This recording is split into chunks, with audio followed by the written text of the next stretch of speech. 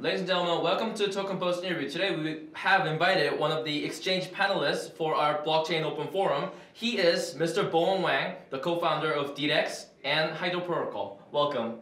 Thank you. Thanks for having me here. So could you give an introduction about yourself and about DDEX as well? Yeah, definitely.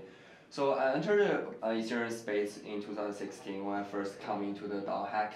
So I met one of the first Ethereum co-researcher, Jane, in China. That's how I learned about Ethereum as smart contract. And back then, I was working at a venture capital firm in China. It's called Gen Fund. So it's one of the leading venture capital firm in China.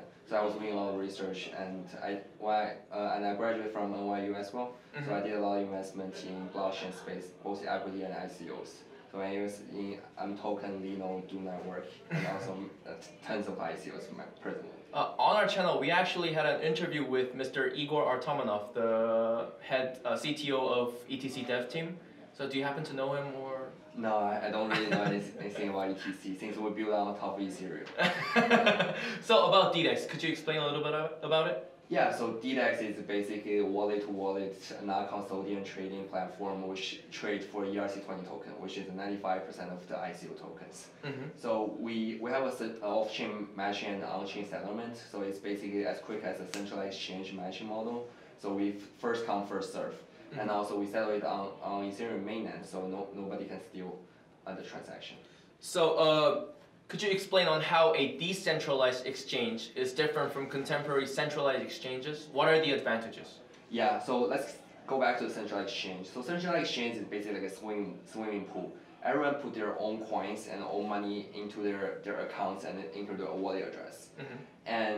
But people trading from a different database or the centralized database, people just minus and plus their portfolio numbers. But the only thing they interact with blockchain is deposit and withdraw.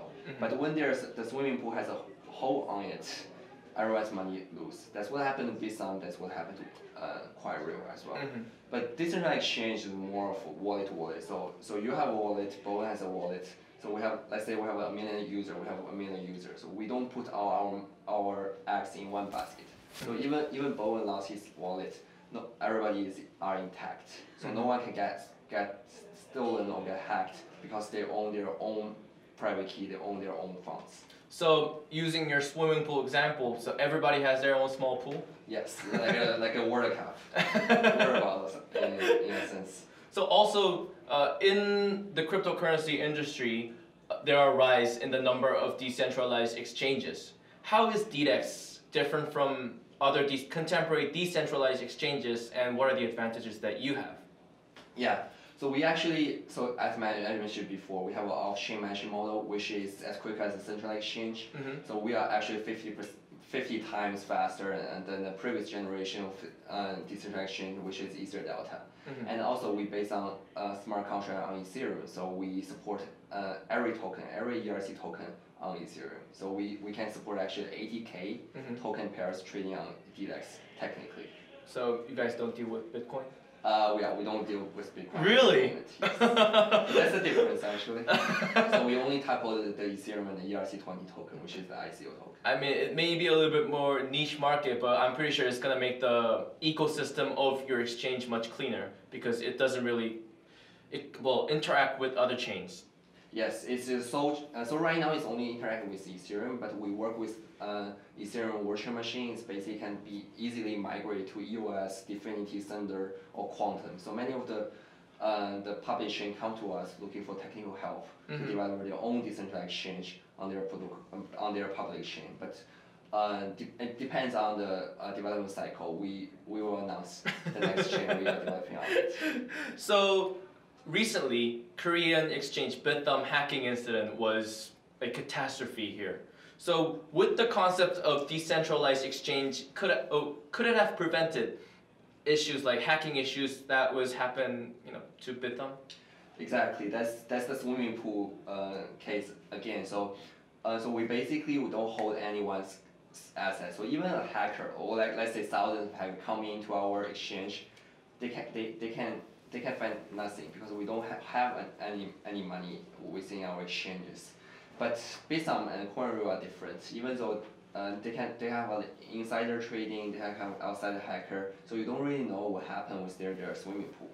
So and also I heard about like some is looking for sale. So sometimes most of the historically speaking, most of the hack within the central exchange are done by insiders. Oh. Yeah. So you mentioned about users only giving out wallet addresses. They don't provide any specifics. However, KYC AML regulations are a big issue, and I'm pretty sure that is also the case in China. How will you counteract against these regulations? And is decentralized exchange one of the targets for government regulations? Yes, definitely. So we really work with the government. We want to be the most polished team within the landscape. We want to sit on the same table with the government, talk about how to set the regulation, how to set the policy. But right now, since we don't do fiat, so the anti-money laundering doesn't occur on our scenario, since we don't have any cash within the transaction limit. And also, since we don't take custodianship, we're not a money transmitter as a definition within the money laundering regulation as well. So we're preparing for any regulation request, but right now there's just don't have a really certain policy out there. So where do you think the Chinese government is going to go when it comes to regulation? Hopefully sooner than later, actually. Then we will set the rules to compliant with the government. You explained about you guys not possessing custodianship. Yeah. Oh, my bad. It's both where it works. The anonymity can cause problems. For instance, one could buy off a huge chunk of coin and then trade it at the same time using multiple wallets, which can lead to price manipulations and volatility issues. And that can cause negative effects on the overall market as well. Do you have any countermeasures to prevent issues related to price manipulation? Yes. Even though we are a decentralized exchange, but our order book is centralized, so we have a database actually monitor all the weird transaction volume happening. So there's one time that one of the contract was minted, has a root function that can be minted as much as possible. So basically, people create coin as much as they want. But our monitor system catch the error and we delete it right away. So we do have a backend monitor system. So I had trouble understanding, like you said, DDEX is a first come first serve system. I had trouble understanding how to prevent order collision where two addresses bid on the same order. So does this only get resolved as a first come first serve? Yeah, so as I mentioned before, have a centralized order book, which is, so if there's one taker, take the order from the order book and the order is gone, so they cannot bet on the same order. So order collision only happened with the previous generation of the decentralized exchange. And if the one who didn't get the order, he would just place another order on top of it. So wait for the next one to fill it. So the evolution of exchange is, a discussion, a controversial topic. As the founder of a decentralized exchange, where do you see the future of exchanges going? Because there are a lot of talks of hybrid exchanges, more centralized exchanges, decentralized exchanges. Where do you see the future going? Yeah, I see the future going where actually everyone is holding their own private key. So I see like the Ethereum blockchain as more like an internet. And also the Ethereum wallet is more like browser. We can't think about one day that we don't use browser to look at a website, look at a funny picture or a funny video on YouTube. So I'm going to believe that everyone is going to have their own wallets by the end of the day. And also everyone is going to have the knowledge to keep their own crypto assets intact and safely. So by that day, so everyone can trade on a decentralized exchange. So everyone has the ownership of their own digital asset, and also the user experience is just as good as a centralized exchange. So then they will migrate to the decentralized exchange landscape more easily. Do you believe that businesses and enterprises will also get into the decentralized exchanges as well? Yes, decentralized exchange is just a module, so they can actually work for block trade, for dark pool trading, so which is most of the financial industry firm has it in their own, because their large trade will, as you said, manipulate the market or dump the price. So they don't want to do it publicly, but they can do it more privately or membership only way, so which is the normal case for the large financial institution to come into play.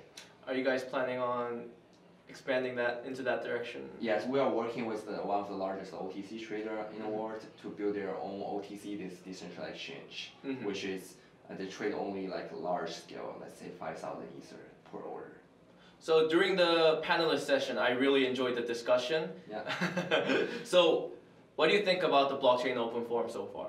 Well, blockchain open forum actually is quite amazing since they combine every party from Taiwan, Beijing, Korea, and also Silicon Valley. So we actually is one of the most interesting party for the other blockchain participant to be in Korea this month. And I think the quality is really high about all the project and also content material as well. Thank you so much for a compliment. Yeah. Ladies and gentlemen, thank you for tuning in. That was Mr. Bowen Wang, the co-founder of DDEX and Haidoo Protocol. Thanks for watching.